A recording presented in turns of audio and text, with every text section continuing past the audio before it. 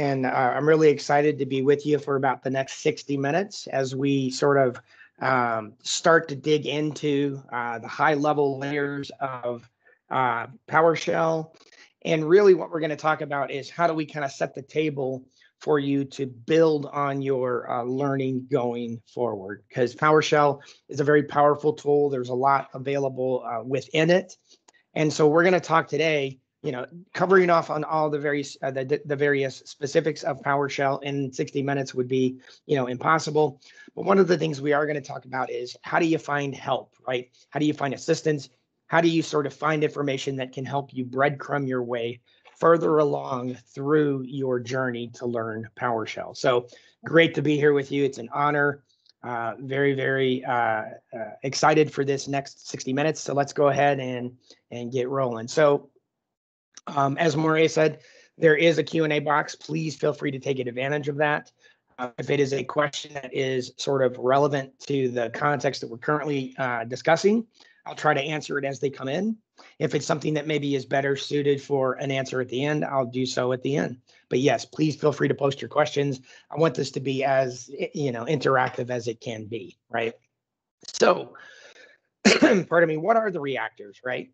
Well, the reactors, I think, are an awesome tool that we have available to us, especially in this day and age where everything is virtual, right? So reactors are an opportunity for us as community members, technical professionals, right, to come together, to meet, to learn from one another, to hear about maybe new technologies that we haven't had experience with or exposure to, or maybe share information about technologies that we maybe have some more experience in.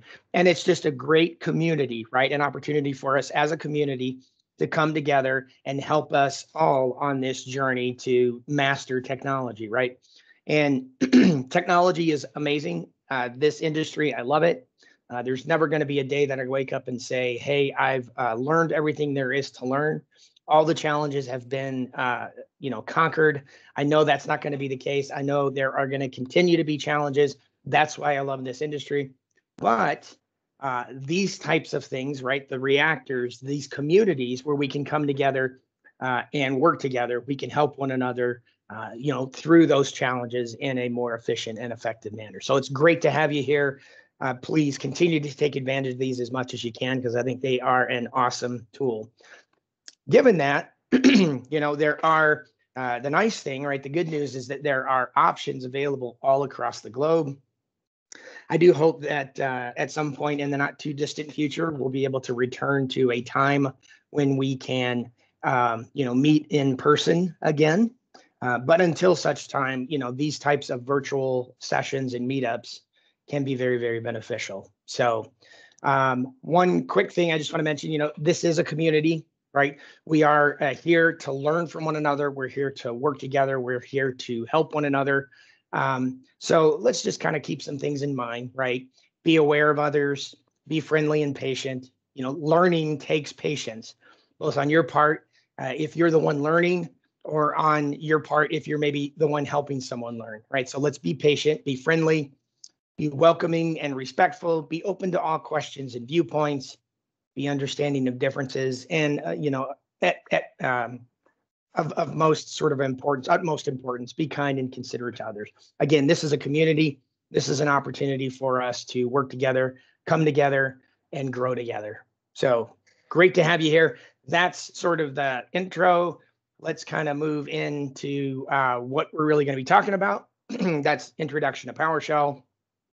I'm going to skip this. That's just a little bit more about me. Maria already told you some of the information about me. So I have been doing this for about 25 plus years. So I've had a chance to see a lot of things and make a lot of mistakes and learn a lot of things along the way.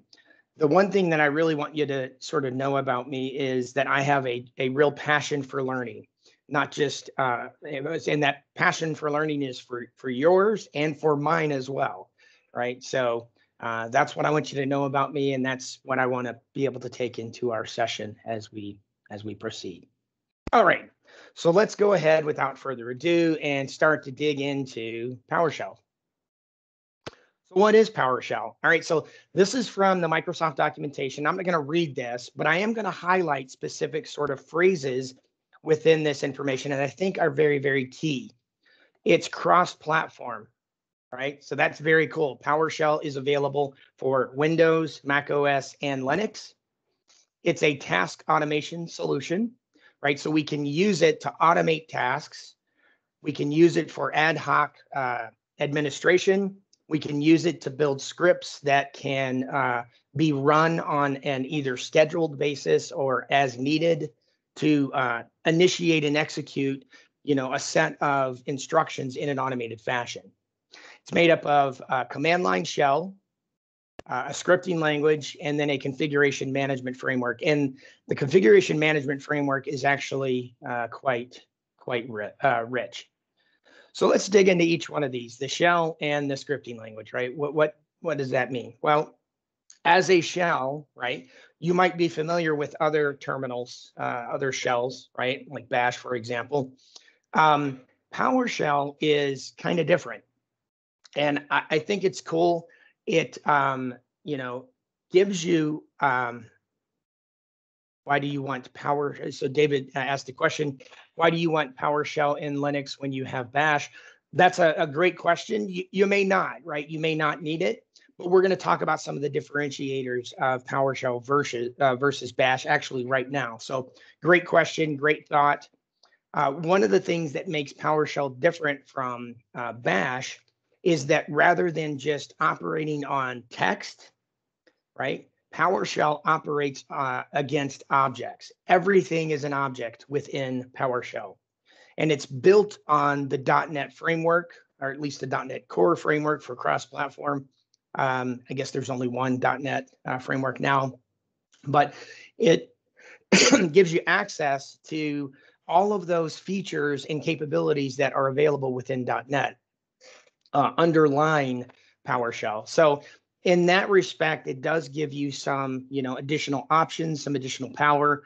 Is Bash still a valid tool? Absolutely, right? But PowerShell might be something that you find useful for some of the reasons that we're going to talk about here, right? So that ability to operate against inputs and outputs as objects versus just plain text. Some other features of the shell itself is it has a robust command line history, so we can arrow up and down just like we would in any shell, right? To get access to previous commands that we have executed. And the amount available to you is pretty vast, okay, as far as the history goes. There's tab completion, command prediction. That's very nice, right? As you're typing within a terminal for PowerShell, within a PowerShell terminal, if I enter a few characters of a command or the characters that I remember of a command and I hit tab, it will autocomplete if it can match uniquely. If it can't match uniquely when I hit tab, it will show me available options, which is nice, right? And that works for both the commands as well as the parameters. There's support for aliases, right? So if you have a long command that maybe is, or the command name is longer, right? You can shrink that down to, make it more simple. A good example is there are PowerShell commandlets for listing the contents of a directory, right? Well, there are also aliases available within PowerShell. One of them is ls, right? Which is what we would use to list directory contents in Linux or Mac, right? So ls is an alias and dir is an alias. So within PowerShell, you can use the longer commandlet to list the directory contents, or you can use ls or dir as a shortcut or alias. Okay. It also has a pipeline for chaining commands, which is pretty rich, right? And what the pipeline allows us to do is take the output from one commandlet and immediately pipe it as input into a second commandlet, all in one line of code.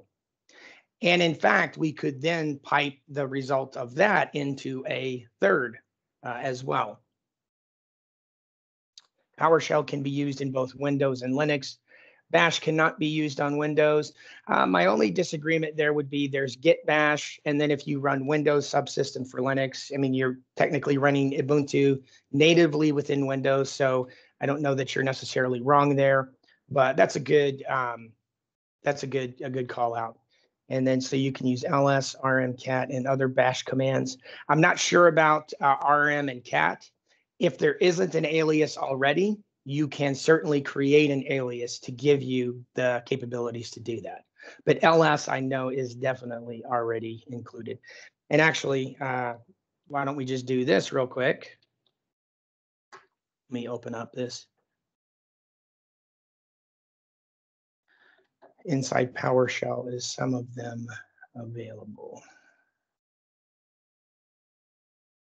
Okay, so that's not the one I wanted. My apologies. Let me open up PowerShell. We've got a lively group today. I think that's awesome. I love that folks are so interactive and asking so many questions. So let's see, get alias is a commandlet that we can run. So there's RM. So there is an alias for RM. Let's see about cat was the other one that was asked about. There is not one for cat. Oh yeah, there is. My apologies. So yes, your question, can those be used as well? Those can be used, right? I can clear this if I type ls. It's as though I, did a list in Linux, or if I did a dir, right? Okay. So the pipeline, I just want to mention, is really powerful, right? The pipeline, think about the pipeline like a set of train cars. This helps me anyway. If I have a set of train cars connected, right, and I provide input to one train car, that train car might do some processing and transform that data. There will be output. The pipeline or piping allows me to take that output and then move that into the next train car where it might further transform and process, right? And then that might return output that could be transferred into another car, if you would, right? So that pipeline is just a way for us to chain things together where the output of one acts as the input to another in a single line of code. So the question is all syntax switches the same? Not exactly, but you will find a lot of the same common features.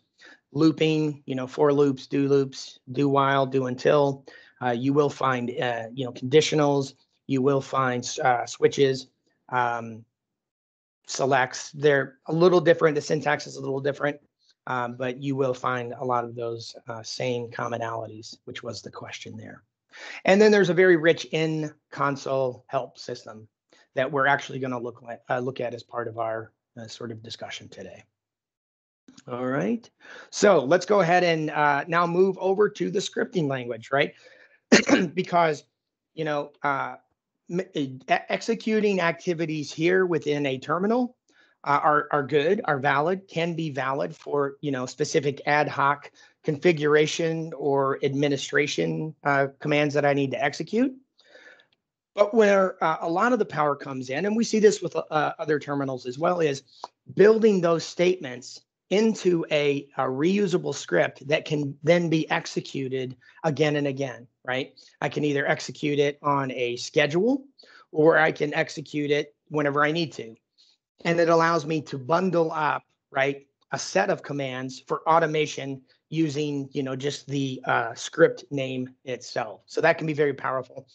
There's also a lot of extensibility within PowerShell relative to, building your own functions, building something akin to classes. There are dictionaries, there are arrays, obviously array lists. Let's see. The audio seems to be disabled for attendees like myself. Is everyone else able to hear me okay? Are there others that are having issues with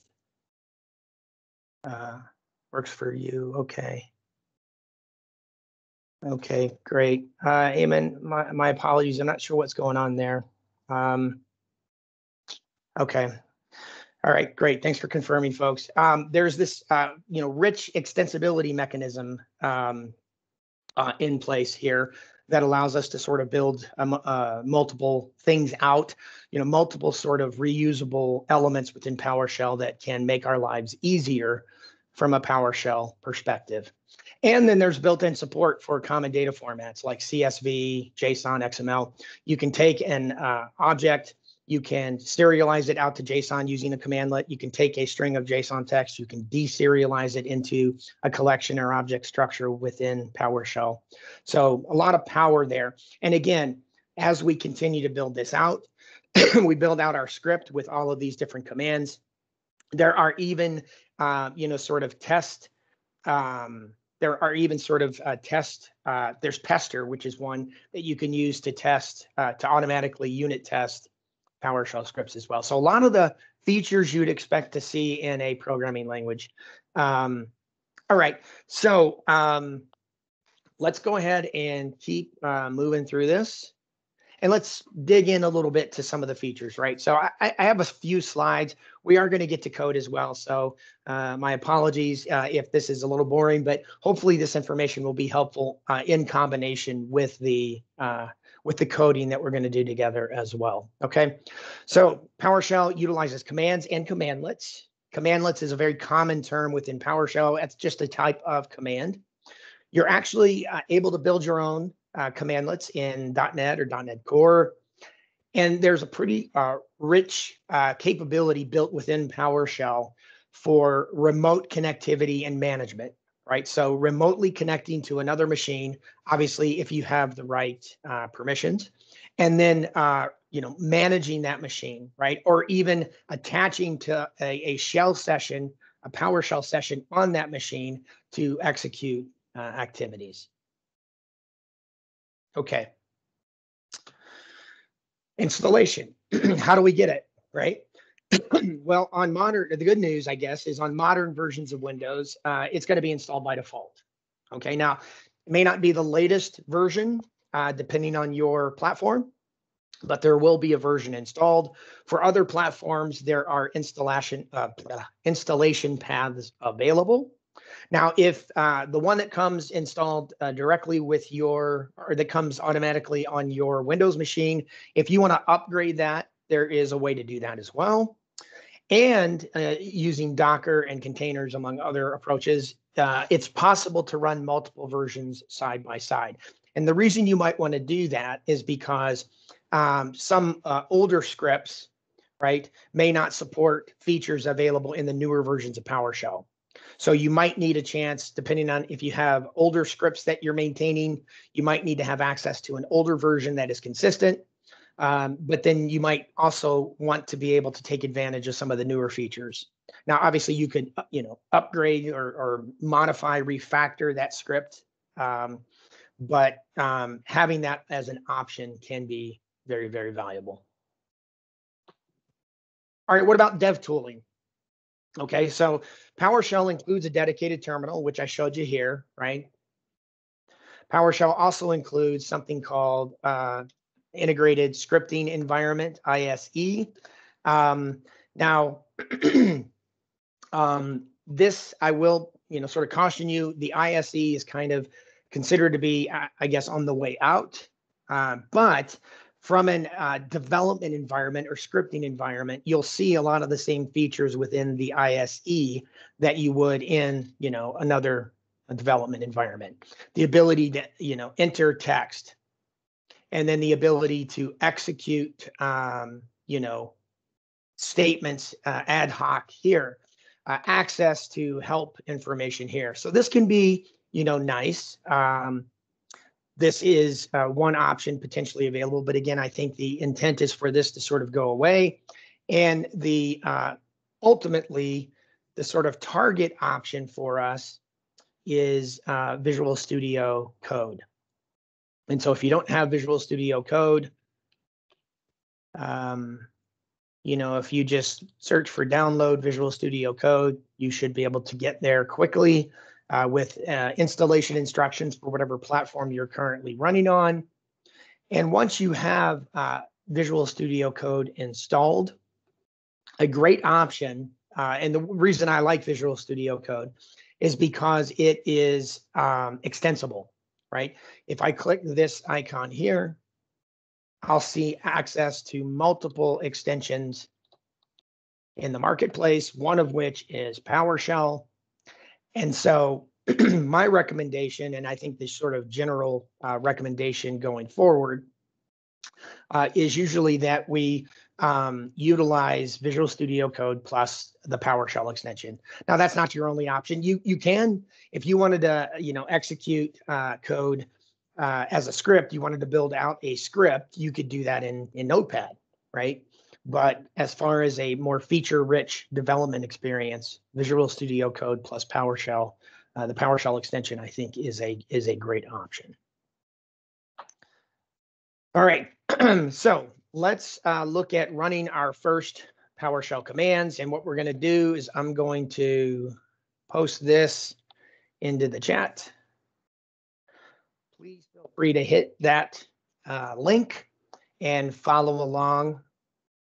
Also, you can use Git with Visual Studio Code, correct? Absolutely, David. Great call out. Yes, there is very, very rich integration support built into Visual Studio Code for Git and GitHub integration. So good call. Okay, so let's go ahead and if we hit this link, you should be taken to this Microsoft Learn module, which is, in my opinion, an awesome platform. These Learn modules give us the ability to get some, exposure to many different types of technologies, right? Many different types of languages, many different types of sort of approaches or use cases. And it's nice because it combines sort of inline documentation, links, and often interactive exercises. There's also, a knowledge check. You can, as you proceed through this, you can, gain points. And with those points, then you can sort of, earn trophies. So kind of fun, I guess, in that respect. But really, the power, I think, is in the learning capability that's wrapped up within the, oh, great, good deal. All right, so if we click in here to the introduction, I'm going to skip this. What is PowerShell? Basically, all of these words, definitely go back and read this. Would strongly suggest you go back and review this. But that's basically a lot of what I've already said on the slides. So we're going to skip there. And what we're going to get taken to is a window like this. And one of the cool features about the Microsoft Learn platform is with a lot of modules, you'll see the ability to integrate with right in browser a sandbox that allows us to sort of try things without necessarily having them installed already on our system. So if I click Activate Sandbox, it may ask you to, sort of authenticate. I had a session of this last night, so I don't know if it's still going to remember my information from there. But what might happen when you hit Activate Sandbox, it might say, hey, what account do you want to log in with? You'll log in with that account, and then it should activate something on this side, right, on the right-hand side, that you can then begin interacting with. So let's let this finish its sort of setup. And what we're going to do is just look at briefly, some options that we have available to us within PowerShell. All right, so I'm going to clear my screen so we can get rid of all of this and give us more real estate. Now, the question, why would I use PowerShell when I have Bash? And that's not a bad question for sure. But one of the cool things that you can see here, and we're going to talk about the get member commandlet. But if I take a number like 19 and I pipe it to get member, here I'm going to see rather than just a simple number, it has a .NET type associated to it. int32, and it has all of these other methods associated to it as well, right? So it just gives us potentially, right, a little bit more rich sort of interface and ability to sort of integrate and operate on the various sort of use cases or problems we're trying to solve. All right, Ricardo had a great question. With all the different technologies available for tasks automation, RPA, VBA, macros, et cetera, what are the best use cases to use PowerShell? I know this is going to be kind of a stinky answer, but it really depends, right? It depends on your solution, your particular problem. It depends on your comfort level, right? The comfort level of your team. PowerShell, I will say, is available and capable of handling many, many different types of challenging problems, right? And there are a lot of modules you can leverage PowerShell for doing things like managing your Azure resources, right? Using the Azure PowerShell library. Alternatively, you can use the Azure CLI, right? Which would be a different route. So it really just depends on kind of your comfort level, what your organization is working with. I will say, PowerShell can be used for pretty much anything, just about. I've seen it used to automate the processing of creation of a PowerPoint presentation from a set of lucid chart diagrams with a set of common text, right? So instead of it was 200 and something lucid chart diagrams, instead of copying each one of those to a different page in the PowerPoint deck, using PowerShell, the person was able to basically automate that generation. So it's very, very, okay. Actually, my question was specifically in Linux. Why would I want to have PowerShell in Linux when I already have Bash? Okay. Yeah. Okay. So we got a couple of good things coming through here, and I want to kind of keep us moving. But in terms of what you can use it for, Matt's has a great call out. Mainly OS and backend applications like AD. That's a great, from a remote management administration perspective, those are definitely good use cases as well.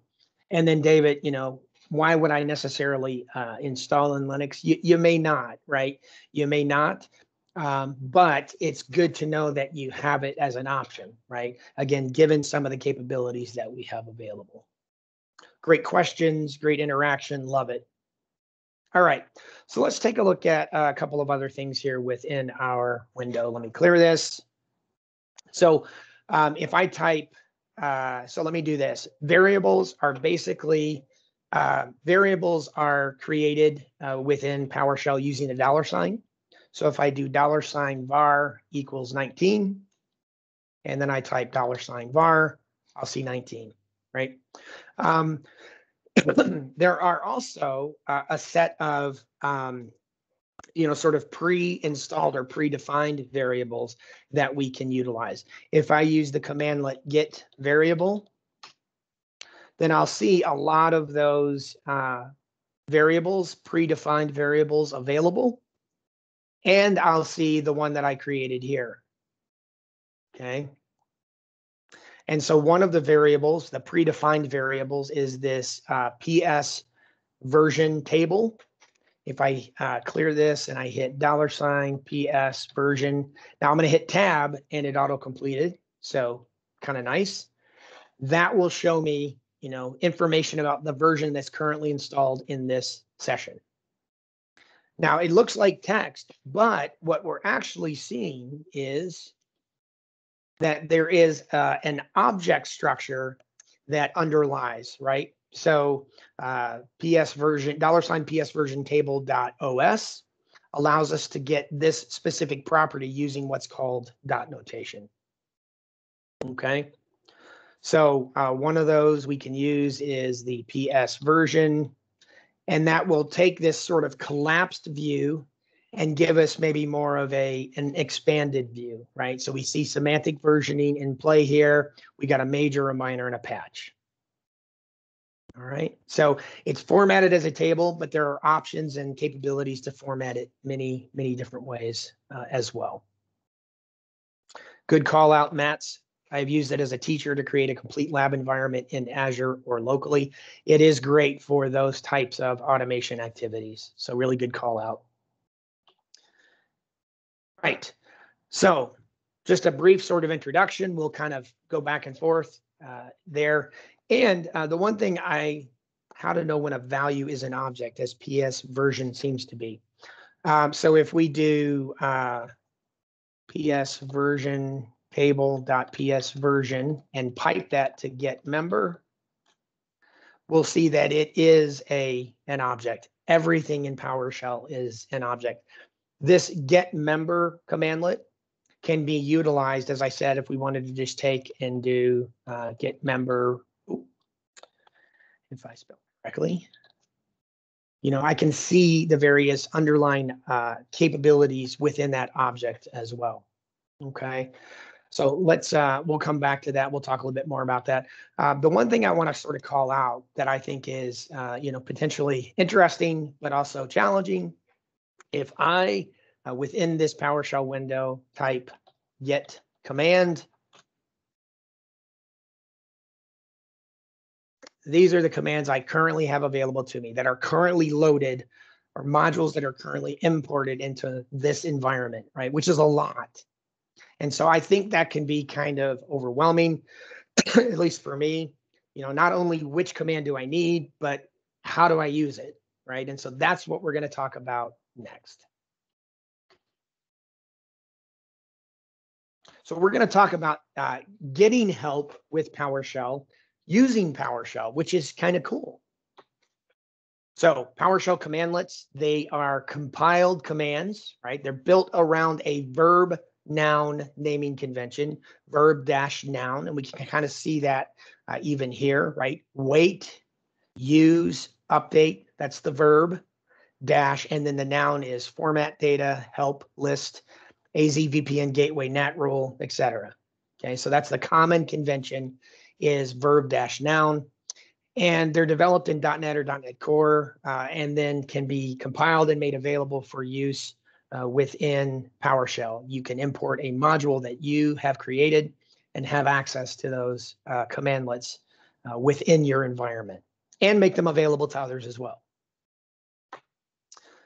There are several commands that are available out of the box. That's what OOTB means. But there are also a ton of others available in modules for import. I mentioned Azure. There's Exchange, as Matt's called out. Many different types of platforms, depending on what you're looking from a collaboration perspective. Office 365 or Office, basically the ability to manage, sort of our in the cloud accounts. That is all from a collaboration perspective. There are modules that we can import and commandlets that are available to us for doing those kinds of things as well. And as I mentioned, you can also build your own. So finding help, right? So this to me is important.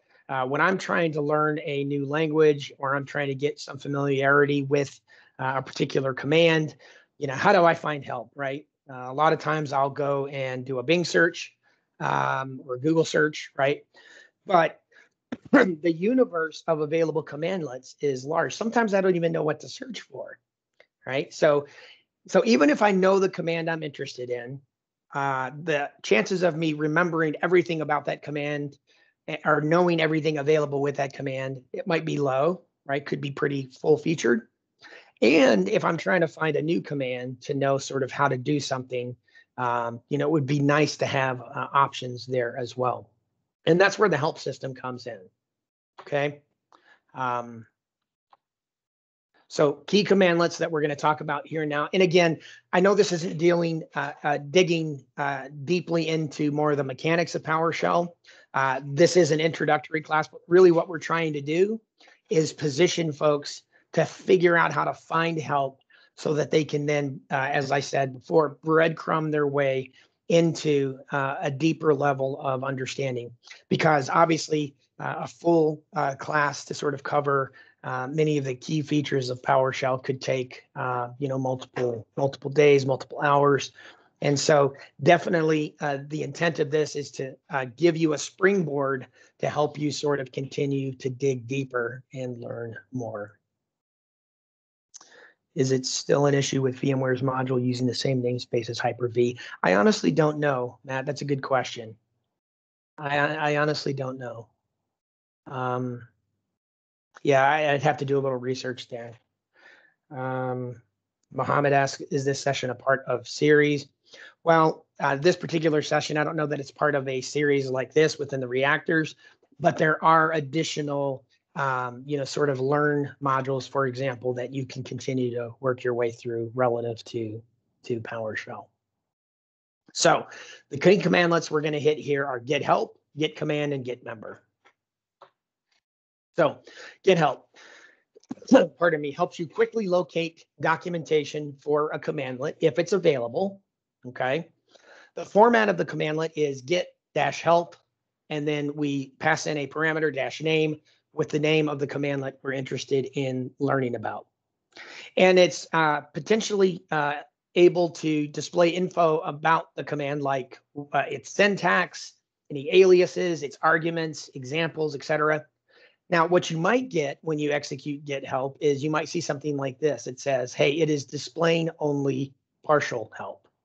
Because in some cases, we need to be able to pull those help files down to our system to make them available within the terminal. That's where update-help can come into play.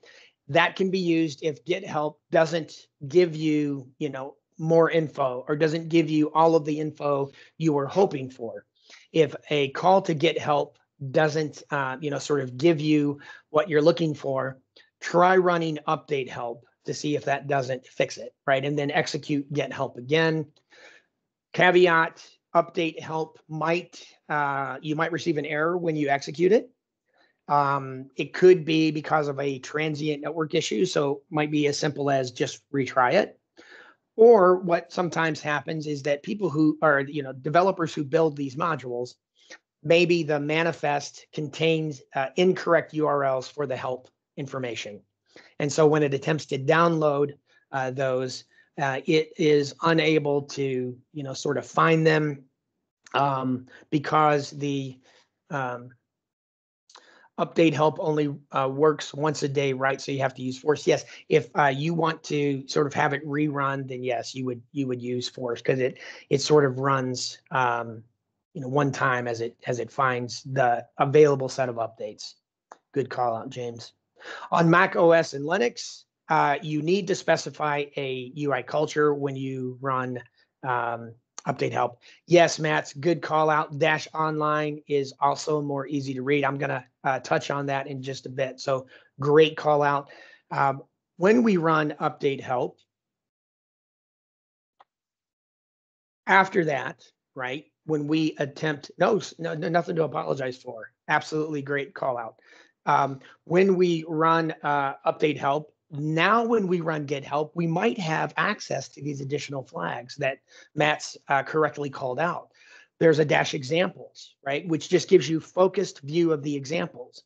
There's a -detailed, which gives you, a lot of information. -full, which gives you everything. But as Matt said, it's all displayed within your terminal. If you do -online, it will launch. So to Matt's point, if we come over here and I do, get help,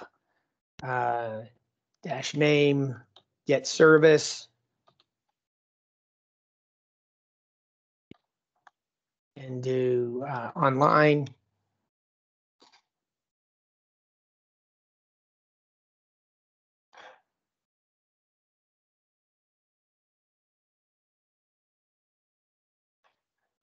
Actually, we'll come back to that. Hold on.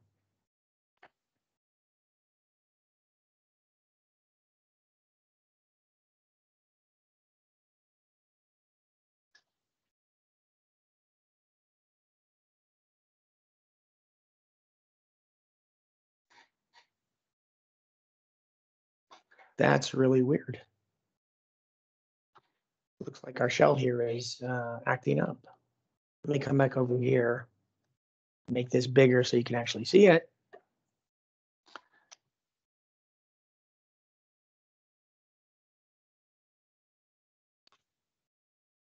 To Matt's point, look, dash online, that command I executed here will actually launch you into the Microsoft documentation page, which has all of the other parts here, right? If I do dash examples, that will show me just the examples. But again, it's showing me right here in the terminal.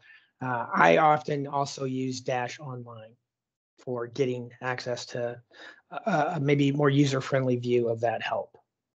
Okay. So we talked about that. Great call out, good information. Hopefully you find that useful. Excellent for calling that out, Mast. Okay, so let's talk about git command, right? Like git help, right? But it gives us access to maybe some more specific detail versus the full documentation. If we use git command with no parameters, we get all of the commands, which I showed you execution of that a lot, right? We can use a dash name parameter for a specific command. Okay, so let's take a little bit more look here. It gives us, so if I do, and I'm just gonna hang out in here because the shell doesn't seem to be working correct right now. Git command dash name, git service. So it'll give me the command type, its name, version, and source. Okay, so that's great. If, however, I use, sorry, I'm switching around a lot here, I know. But if, however, I use the dash syntax flag, it will show me the signature of the commandlet. And it will show me potentially if there are overloaded versions of that commandlet, it will show me all of the signatures, right? It'll show me what parameters are expected, what data type, which ones are optional, etc. So, you know, git command can be a powerful command when you, you know, want to sort of understand more about what's available. You know, to sort of really blow your mind, you could do git command name, git command, and then we could sort of get information about ourselves using ourselves, which is, you know, a little weird, but very, very powerful. Now, another option or useful option, I'll say, is there's the verb flag that we can use for searching. And there's the dash noun flag. So if we want to look for a command that leverages a specific verb, right, or letters within a specific verb, right, we only know part of it, we can use the dash verb flag. If we have a noun that we're interested in, like DNS or, you know, AZ, you know, VPN or whatever, we can use the dash noun flag. And that just allows us to filter what we're looking for based on, you know, that information. And we'll look at an example of that shortly. Git member. Git member, as we've already sort of looked at, gives us the ability to display underlying .NET types for an object. It's just going to show us any properties available, any methods available. And it can be very helpful for, you know, determining what is possible with a given type. That's why I think it is of benefit. So given that everything, including a number, 19, is an object within PowerShell and .NET, knowing what all we can do with that thing, right, can be very beneficial. Git member is a way for us to find that information out.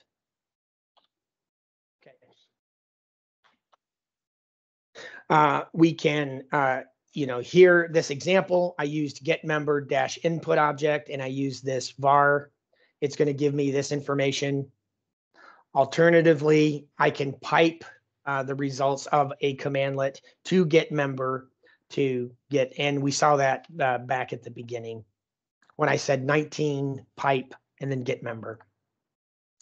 Once you know the type, right, dash parameter type can be utilized to get all of the other commands, can be used with git command to find all of the other commandlets that operate on that particular type.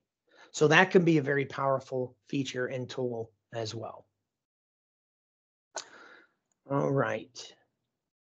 See how we're doing on time. We're doing okay. So let's go ahead and keep rolling. You can pipe the results of get member to select object, which is another commandlet that allows you to filter down to just specific columns, for example. There's where object, which allows you to filter by more interesting sort of conditional checks. There's sort object. There's a ton of additional commandlets that you can pipe to that would be very, very beneficial. And then you can use this dash member type flag to filter the types of members displayed. The dash member type flag allows you to sort of say, I only want to focus on the methods, or I only want to focus on the properties. And let me do this real quick. I actually have from another class that I taught. Bear with me.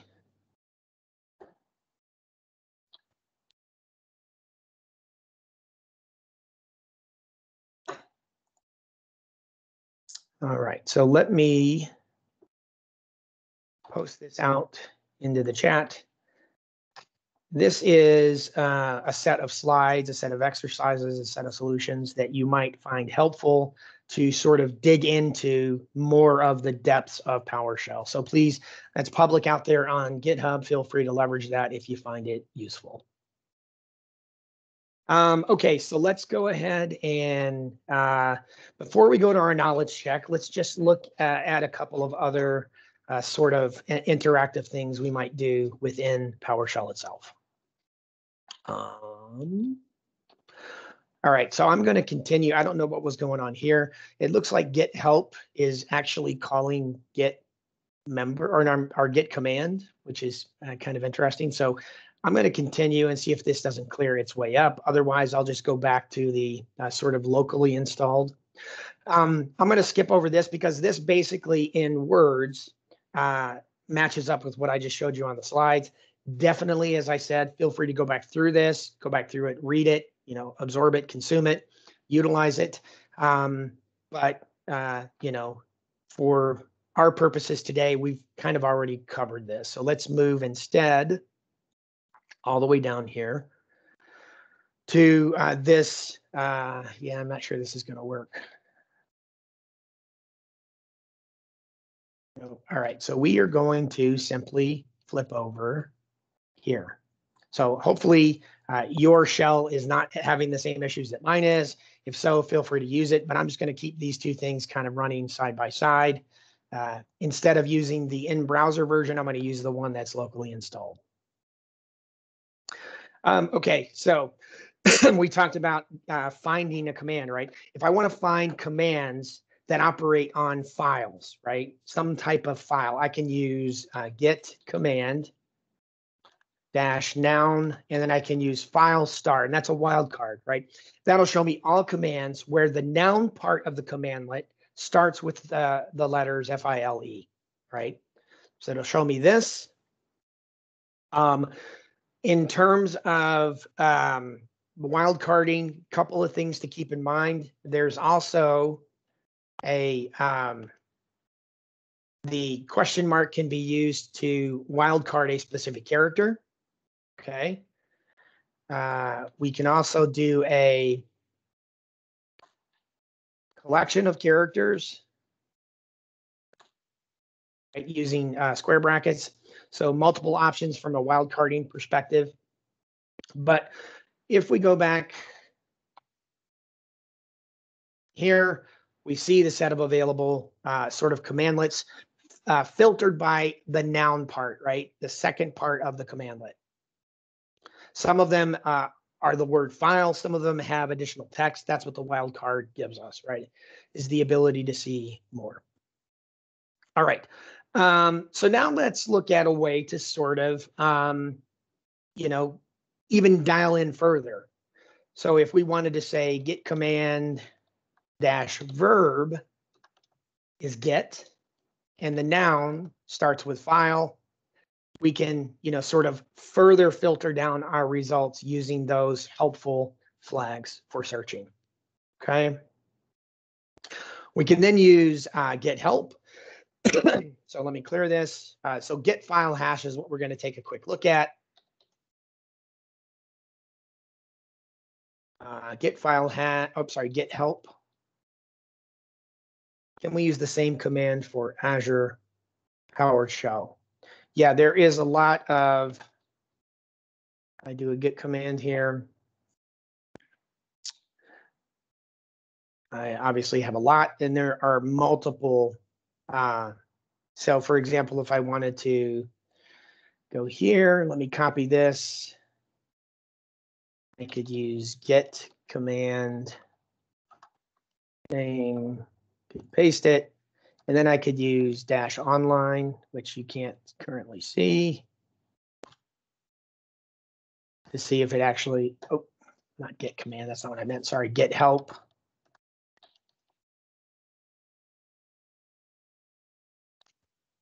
Now, it may not have an online type, but it still works, right? Because let's do this, update help.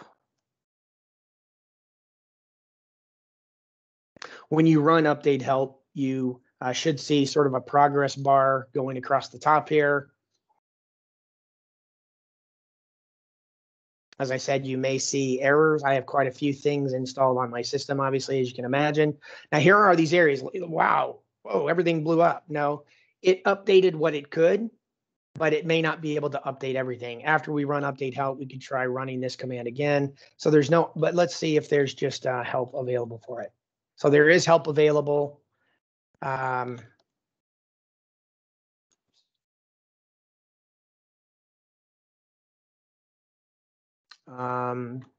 are examples. I can pipe this to more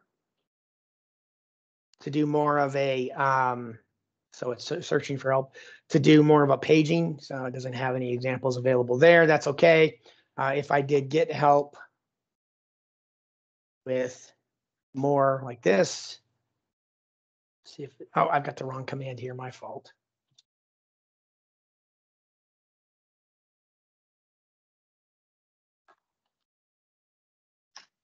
There we go. Only one example, not super helpful, but yes, to answer your question, Mohammed, you can use these same sort of help commands with the Azure PowerShell as well. Hopefully that answered your question. All right, so if I want to get help with this, you're welcome, no problem. Good, great question. So if I want to do get help using get file hash, so I can see all of this information. And again, it's, I got to scroll up and down maybe. One of the things you can do, or a couple of things you can do, I can use the help alias, which it calls out here, right? If I use help get file hash, that will give me more of a, let me drop this down so you can see the bottom. That will give me more of a paged view. Okay. So that's what the help alias does. But then also, as I said, you can use pipe more, which will do something very similar. Okay. Let's keep moving here because we are quickly running out of time. So here's get or get member. Let's talk about this. This I think is pretty interesting. Oh, not there. Issues with this. Let's clear it. So if I run get process, it's going to show me all of the processes running on my current machine, which obviously are a lot. Let me scroll back up to the top here. And I don't know, we'll pick one here, right? So what we can do is pick a process name and get its members. So if I do,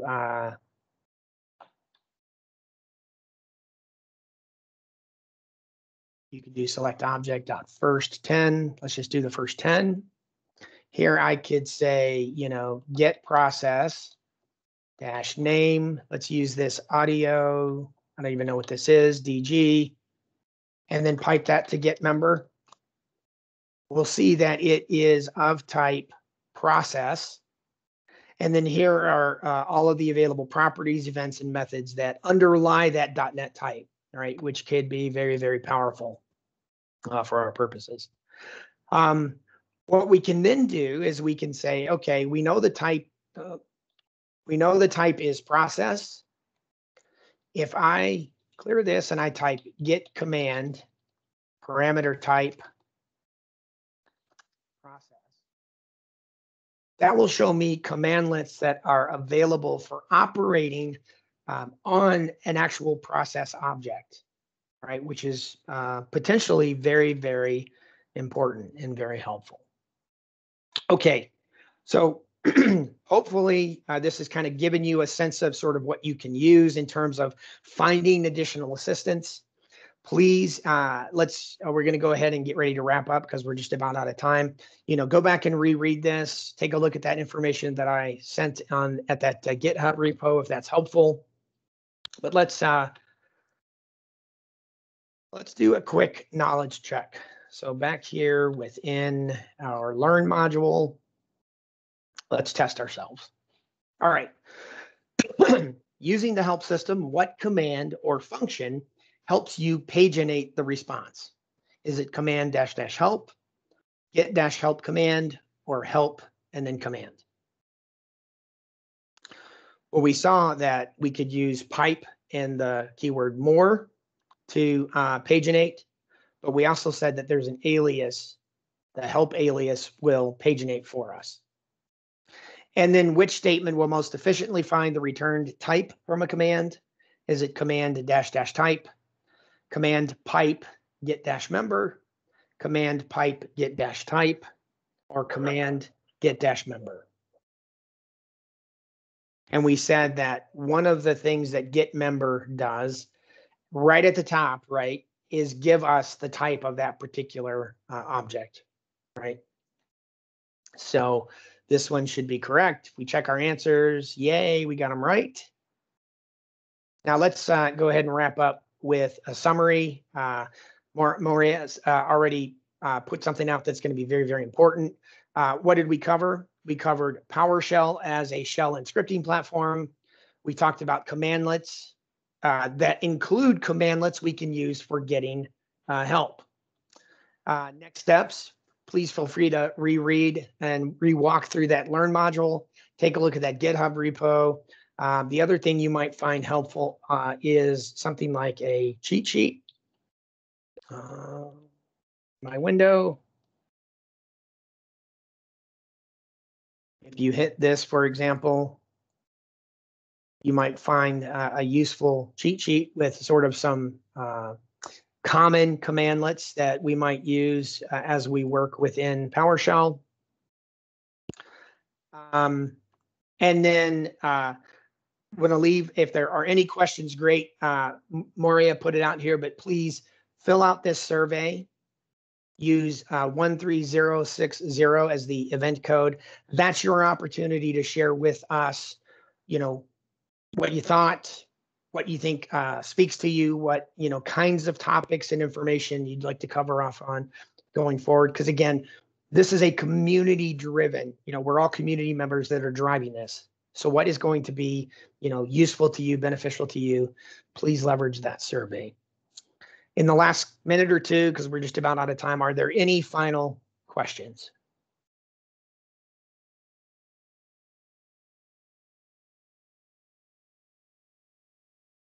All right. Well, it has truly been a pleasure for me to be here with you. I hope you got something out of this that was useful. Please take a look at those follow-up materials. Please fill out that survey. Is it possible to watch the session on demand? Yes, I believe there will be, Moria, it will be posted to YouTube. Is that correct? Yes, it will be available on our YouTube channel probably within 1 or 2 days. Okay, great. There you go. All righty. Well, thanks, folks, very much for your time. It was, again, a pleasure being with you. And good luck on your PowerShell journey.